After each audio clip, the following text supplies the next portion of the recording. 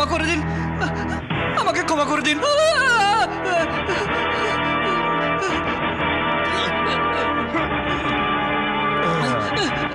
পুরো বস্তি DP শুক্লাকে tax দিয়ে থাকে, বুঝলি? আর তুই বলছিস দিবি না? আমার কাছে কিছু নেই সাহেব, কিছু নেই, কিছু নেই। আচ্ছা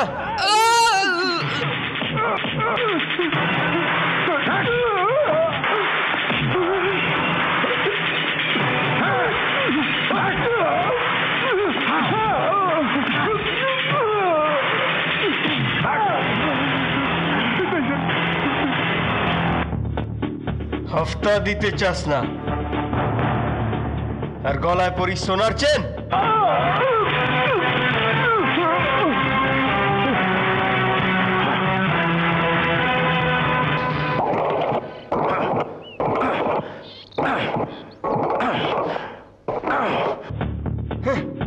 হেও ধোকা দিয়ে গেল। কেউ আছে? এই মোটরসাইকেল তারও আজই খারাপ হবার ছিল। থাম, থাম থাম, চল কালো বন্দর চল, চল জলদি চল। ইন্সপেক্টর সাহেব, মিটার হাফ ডাউন আছে, আমি আমার ভাইকে কলেজ থেকে আনতে যাব। এই সময় আমি কালো বন্দর যাইতে পারবো না। চল চল, ঠিক করে চল, নালে তোর সব হাড় পাঁজরা ঢিলে করে দেবো। দারুণ তো সাহেব, পুলিশ আলা হয়ে দাদাগিরি করছেন আপনি। ঠিকভাবে চল, নয়তো একটা গুলিতেই মাথার খুলি খালি করে দেবো একদম, বুঝলি? চল চল।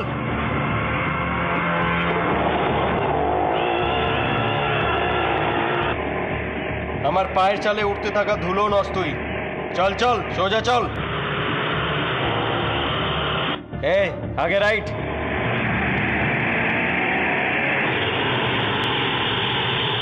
চল সোজা, পেছনে কি দেখছিস?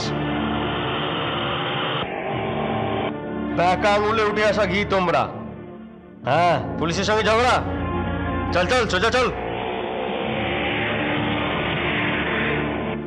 থাম, এখানে দাঁড়া।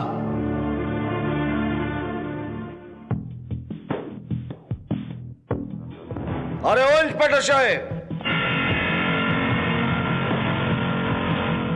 মিটারের পয়সা তো দিন। মিটার হাফ ডাউন ছিল, বুঝেছিস? আপ ডাউন ছিল, কিন্তু ওখান থেকে এখান পর্যন্ত 11 টাকা 80 পয়সা হয়েছে। ভালোভাবে দিয়ে দিন, না হলে কি রে? রিক্সাওয়ালার খোপড়ে উল্টিয়ে গেলে না তো তো কি করবি রে তুই? আমি হচ্ছি ইন্সপেক্টর ডিপি শুক্লা, বুঝলি? খাকি পোশাকের সামনে চোখ রাখানো। সাহেব, খাকি উর্দিকে আমিও সেলাম করি, কিন্তু যে ইমানদার, যার উপরেও ঘুষখোরি নেই, বড় দাদা মনে করিস। এ টুপি আর বেল্ট খোল, তারপরে দেখুন এই রিক্সাওয়ালা তোর মিটার ডাউন কিভাবে ডাউন করে। চল। চ্যালেঞ্জ করছিস নাকি? ডিপি শুক্লাকে চ্যালেঞ্জ করছিস? ইন্সপেক্টর ডিপি শুক্লা নাম আমার।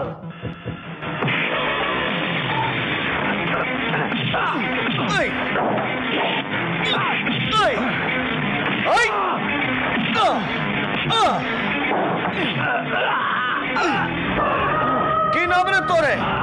ডিপি শুক্লা? বল। DP Shukla, DP Shukla. Sir sir sir, এই লোকটা একজন পুলিশের গায়ে হাত তুলেছে, অ্যারেস্ট হিম। Shut up! আমার সব বস্তিওয়ালার সব কিছু বলে দিচ্ছে। যেই লোকটাকে তুমি মেরেছো ও হাসপাতালে ভীষণ সিরিয়াস, ইউ নো দ্যাট? সালাম সাহেব, যদি আপনি পারমিশন দেন তো একেও সিরিয়াস করে দিই না। অর্জুন, আইনওয়ালদের সামনে আইনালার পরে হাত উঠাতে নাই, ঠিক আছে? একে আমি পরে দেখে নেব। আমি তোমায় জানি অর্জুন, তোমার মতো ইমানদার রিক্সাওয়ালা তত কখন নিজের হাত ওঠায়, যত কখন দোষ বেশি বেড়ে যায়। স্যার, ও আমার ওপর হাত ওঠালো আর আপনি ওরই তরফদারি করছেন। শুক্লা, আমি তোমাকে এখনই এই মুহূর্তে চাকরির থেকে সাসপেন্ড করছি। নাও get out. I say get out. Yes sir.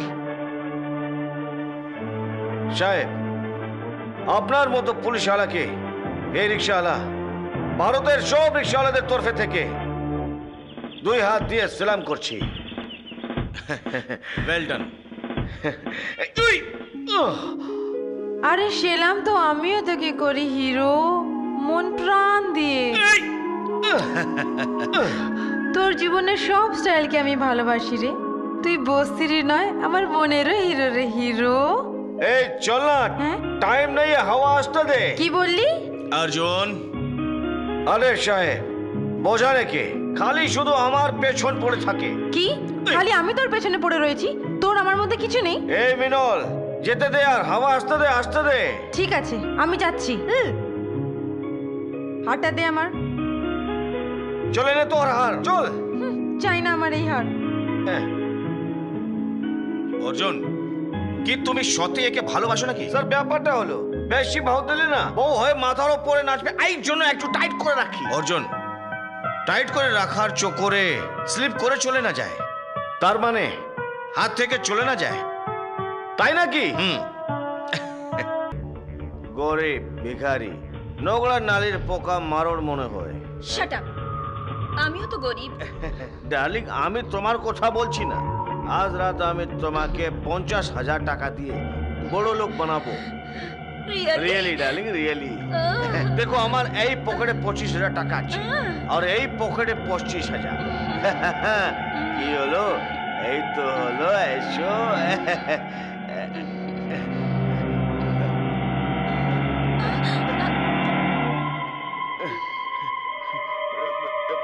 কে ওখানে? কে ওখানে? চল 50,000 বের কর। আমার কাছে মাত্র 10,000 টাকা আছে, ও তো আমি পটানোর জন্য মিথ্যে কথা বলেছিলাম। তাহলে 10,000ই বের কর। দিচ্ছি।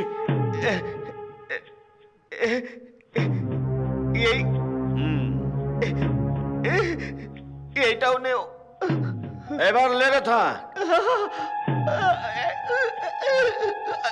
শালা কড়কা শেঠ রাখে 10,000 না আর বলে 50,000। না ডার্লিং, বাবু প্লেট তো হয়ে গেছে পরিষ্কার। দীক্ষা মানে বর্দা, বর্দা এসে গেছে। চল ছোট। অরুণ, এই অরুণ, অরুণ। বর্দা এসে গেছো তুমি? বর্দা আমি আর খাবার অনেকক্ষণ ধরে তোমার অপেক্ষায় ছিলাম, চলো।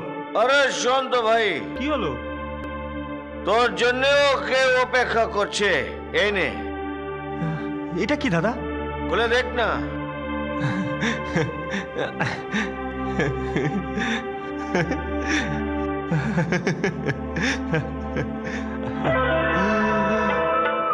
জুতো? Thank you Borda, thank you very much. You are great Borda, you are great. দাদা দাদা একটা কথা বলবো? কিছু মনে করো না দাদা। দিনে তুমি না একদম কঞ্জুস মক্খি চুস থাকো, আর দাদা রাতে, আর কিন্তু রাতে একদম দিল খোলা হাতিম তাহাই। তুই খুশি হয়েছিস না? হ্যাঁ দাদা আমি খুব খুশি। চলো দাদা এবার খাওয়া খেয়ে নাও। চল। চায় গরম। দাদা দাদা চা। ওরে দাদা একটা খবর দিতে তো আমি ভুলেই গেছি।